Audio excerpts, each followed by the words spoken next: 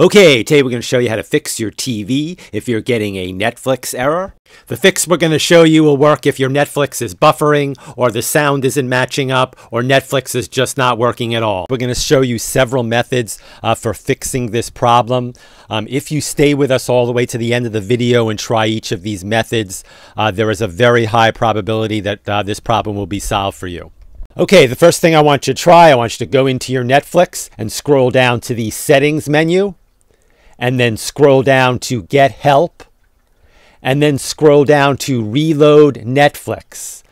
Click the Reload Netflix. This will reset the Netflix app. If this solved your problem, great.